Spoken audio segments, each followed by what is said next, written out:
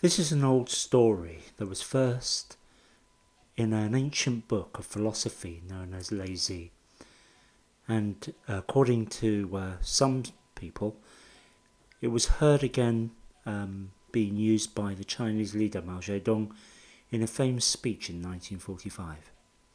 It's about an old man who moved a mountain. In times long past, an old man named Yu Gong lived in the shade of two tall mountains. He was so old he had forgotten his actual age, but he lived a long and happy life. To his great delight, he had 6 strong sons and 7 sturdy daughters, an army of grandchildren and great-grandchildren, and a wife who loved him, even though he had snored every night without fail for 60 years. Like many in his village, Yu Gong was a fisherman. He woke every morning in total darkness because the 2 mountains blocked the light from the rising sun. Along with the rest of the fishermen, he then trudged for an hour or so to get to his boat. The walk took so long that because everyone had to circle around the mountains to reach the sea. In the evening, laden down with fish, it took even longer. Over many years, Yu Gong had developed an immense dislike for those awkward mountains. They were a blot on his otherwise blessed existence, a daily irritation, a dark cloud in the sunny sky of his life. One evening, after yet another back-breaking march, Yu Gong suddenly realised that he couldn't take it any longer. Arriving home, he threw down his basket of fish in dramatic fashion. "My family, come and listen," he shouted. "I have something important to tell you." Many of his children and great-grandchildren lived in houses nearby, and they all gathered to hear what grandfather had to say. Even the swarms of great-grandchildren sensed that something big was happening. They listened quietly, clutching their parents' hands. "My family, I am not going fishing tomorrow," Yu Gong announced. "I've had enough." "Are you retiring at last?" called his wife Lu Ha. "It's about time, old man." "Far from it, virtuous wife," said Yu Gong. "I have a new plan. I intend to get rid of those pesky mountains." "You're going to do what now, husband?" Lu Ha sat down, blinking in astonishment. Various daughters rushed over to attend to their mum. "Wife, I am going to dig." Yu Gong smoothed his beard, which became ruffled in his excitement. "I have a vision. I want to clear the way to the boats. Don't you see?" He pointed up at the mountains that loomed balefully over the village. "If we shift these 2 hummocks, it will only take us a few minutes to stroll to the sea. Think of all the time we will save." "What a fine idea!" cried his children, who were just as sick of the mountains as their father. "An excellent plan. When do we start?" You've all gone mad," said Lu Ha, hissing like a frustrated kettle. "Look at you, husband. Your arms are as thin as birch twigs. You complain about your back every time I ask you to sweep the floor. You're so old you can barely lift a pig. How are you going to move 1 mountain, let alone 2? "My family will help me," said Yu Gong. "We'll start tomorrow." The family rose at dawn. Yu Gong attacked the mountain first, but anyone who could be spared from their usual jobs joined the dig. Fathers, daughters, cousins, sons, even the tiny children helped out, carrying soil and roots away in baskets on their backs.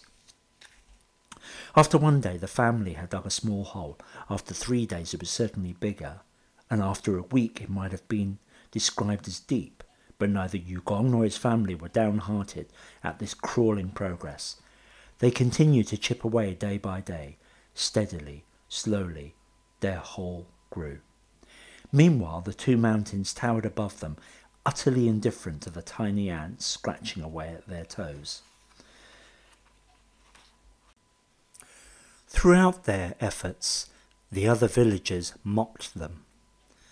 Now, this was a time when immortal spirits lived high upon the mountains. One of those spirits had laughed at the tiny people beetling away at the foot of its mountain. But now it began to worry about what might happen to its home. "Yu Gong is right," thought the spirit.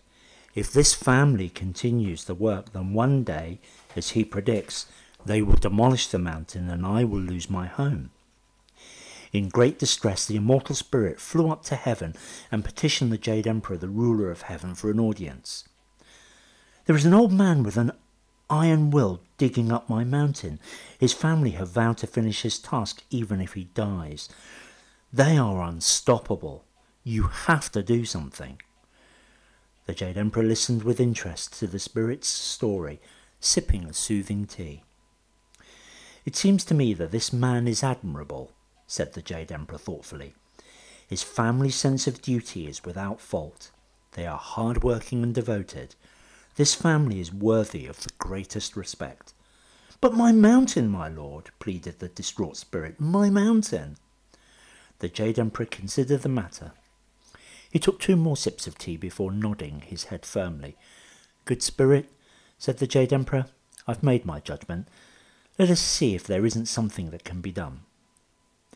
The next morning, Yugong woke up early with bright sunshine streaming into his bedroom from outside. This had never happened before in his life.